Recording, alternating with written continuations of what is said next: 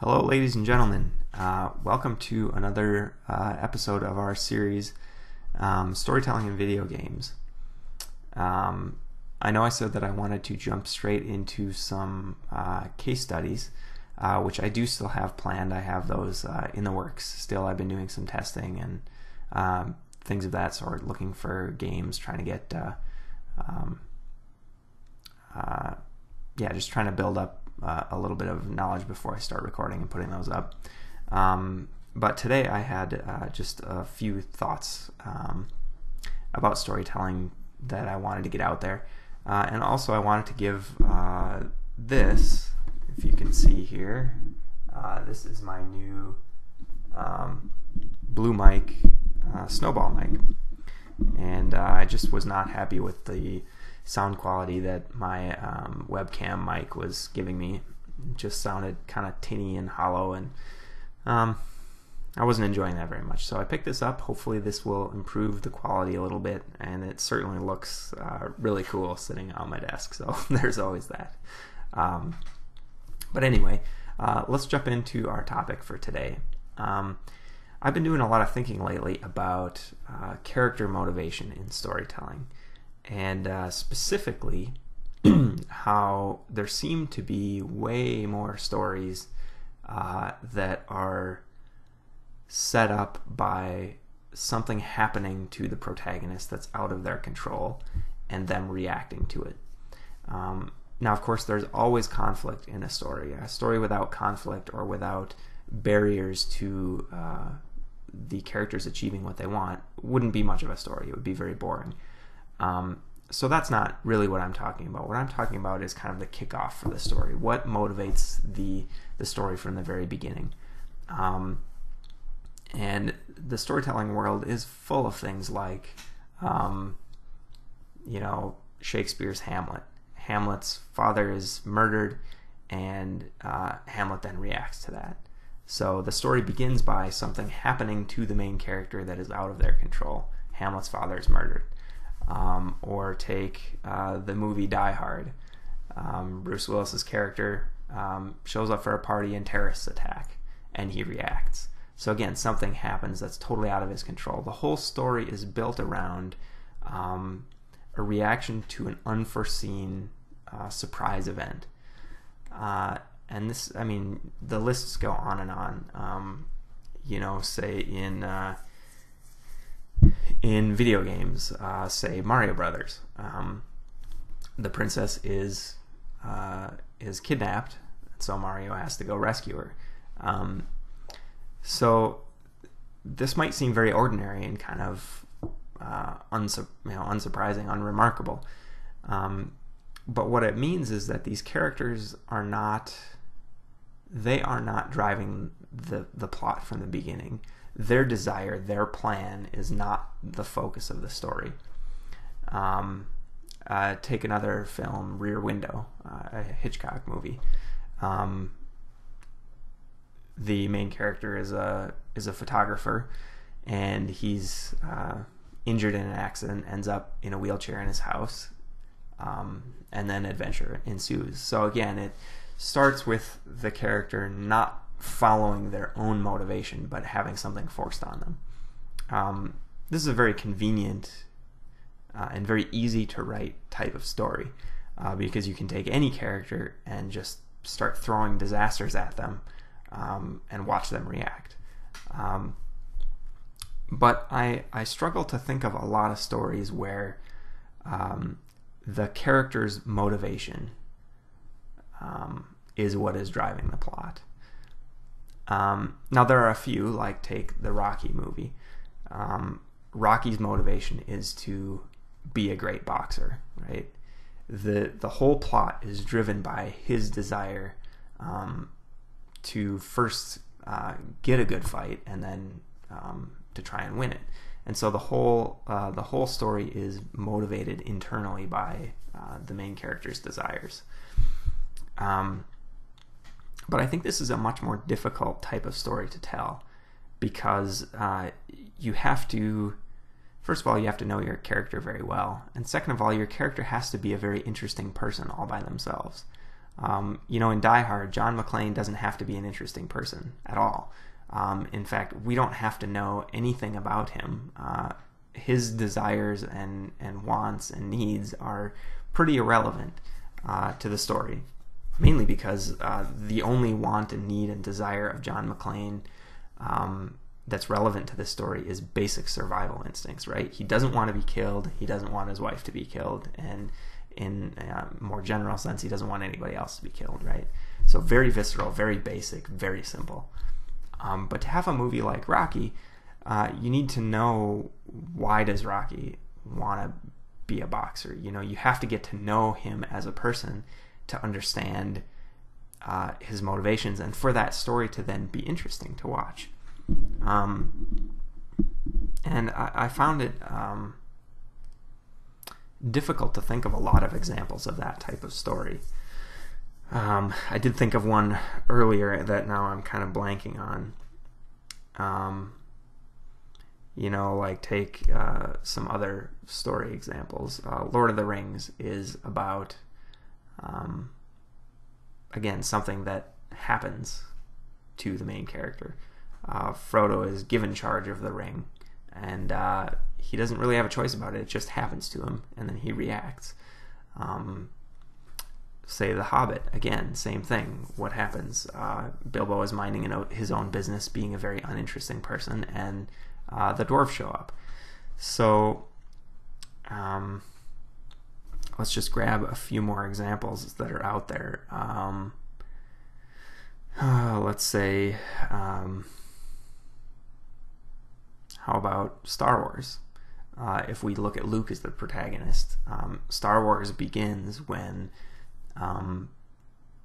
Luke's parents are murdered, or his aunt and uncle are murdered, right? And that kind of motivates the whole rest of the story. It motivates Luke to leave with Obi-Wan, and then the rest of the adventure ensues. So telling a story where the main character's own internal drive is the main plot seems very difficult. Now let's think about this in terms of specifically video games. Now it's very easy to take a video game, you create a character with which the player is meant to identify, and you do something to them, and then the player and then the character that the player is playing have to react. That's a pretty simple setup, right? And that it doesn't require a lot of it requires only a basic level of identification with from the player to the player character, right? But if we were going to, say, build a video game around the Rocky story, and we ask the player to identify with the player character Rocky, that creates a problem, because we don't necessarily know that the player, the actual human being playing the game, wants to be a boxer, or the motivations of the character are then forced onto the player. And that's a much more difficult thing, I think. That's a more difficult bridge to gap, or more difficult gap to bridge in video games than it is in other types of storytelling. In a book, we can write characters, and you may or may not decide to identify with them, right? You always kind of have a choice, and you can read a book with characters that you don't identify with at all, but it can still be a good story. In a video game, though, it's very difficult to play a character with which with whom you don't identify. There has to be, especially in games where you see through the main character's eyes, first-person style games, that is implicitly creating that identification. But we have to write games in such a way that there's some level of blank slate to the character, so that the player can put themselves into that. And I think that's very difficult with games or with stories that are not designed around that.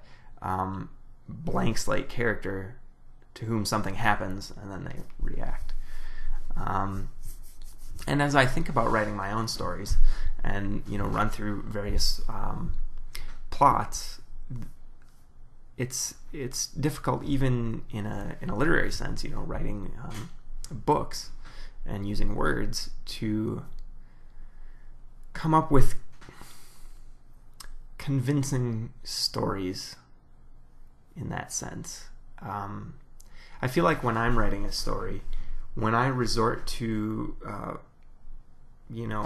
relatively generic character and something happens to and they react, I feel like that makes my character very uninteresting. That character could be anybody. And then you sort of slap on skills or habits or little details to that character to make them a little richer, but at their core, they're not an interesting person, right? They're not driving the story. They're merely reacting. Whereas that's kind of I feel like that's a detriment in literary writing. In a video game, maybe that is actually more necessary. And finding more clever ways to do that aren't quite as obvious become more important. If I think of some of my favorite video game stories, take BioShock, for example. That's a story that's very much out of the main character's control, right? You begin the game sitting on an airplane, and within seconds, the airplane crashes. And then from that point on, you are reacting. All you do is react to things that are thrown at you. And you have very little self-motivation. All your motivation is external. And if we think about life in this way, just in a general sense, it's much easier and safer to live a life that is defined by external circumstance, right? And most of us do live lives like that. We have a need for food, for shelter, so we don't freeze to death in the winter. And I define those as external needs because they're not coming from our will. It's not that I will that I want to eat. It's that eating is a requirement that's forced on me by the universe, right? And I have to do it. Earning money and thus having a job is an external requirement that's put on you. And so most of us live most of our life constrained by these external requirements, and that's the context in which our own personal stories are happening. But if you ever experience a part of your life or a moment in your life where you have an extremely high degree of freedom, you find that you can't rely on those external motivators anymore because they're gone.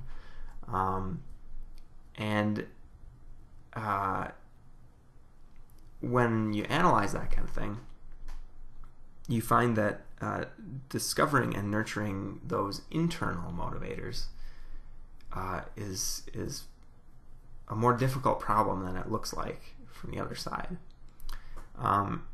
So the reason I wanted to bring that up is just to show that these storytelling problems, how we deal with characters, how we deal with plot, what kind of conflicts we do in our stories, these aren't relevant just to art. They're relevant to our actual lives because, like we talked about in a previous video, storytelling and real life, fantasy versus actuality, in the mind are very, very similar. In fact, I read a study the other day that was saying it seems that the way the brain distinguishes between fiction and fact is just how personally relevant it is to us. And it's quite possible that fiction, in a lot of cases, is much more personally relevant to us than fact is, right? So the study did things like ask people to name off members of their family and then name off fictional characters. And the parts of the brain that deal with how personally relevant a topic is. They light up more with real things than fictional things. But that was only, that was asked from the point of view of, let me back up. I'm kind of getting confusing here. The upshot of the study essentially was that they're saying the brain's way of telling the difference between fantasy and reality is this personal relevance. Our family members are more personally relevant to us than a fictional character in general. But certain fictional characters can be way more relevant to us than real people. Take Michael Jordan. Michael Jordan has no personal relevance to me whatsoever. But say a character in a book, say like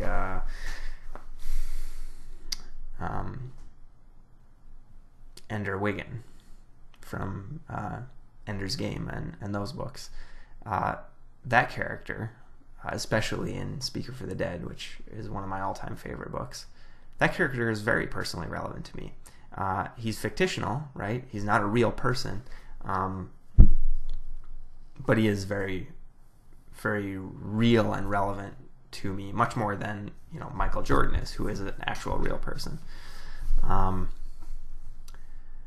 So because we deal with these things very similarly in our brain, storytelling is in a lot of cases just as important as actual reality and how we analyze real things, history and politics and that kind of stuff.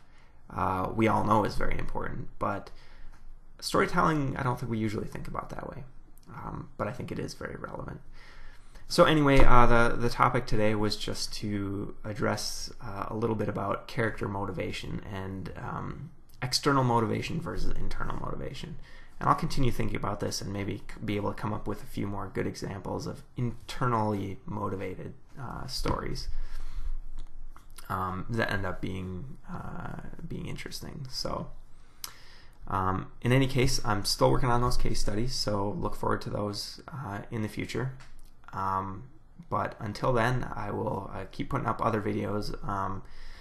Now that I've got this sound upgrade, that'll help me, I think, improve things a little bit. And I've been doing some upgrades of memory, and I think I'll have to do some other technical stuff in the next few days. But anyway, I hope you enjoyed this video. Please check out the rest of the videos in this series and other things on my channel if you find them interesting. Hit the like button, give me comments, feedback is always appreciated, and subscribe if you'd like. So anyway, I guess everybody have a great day, and I'll see you next time.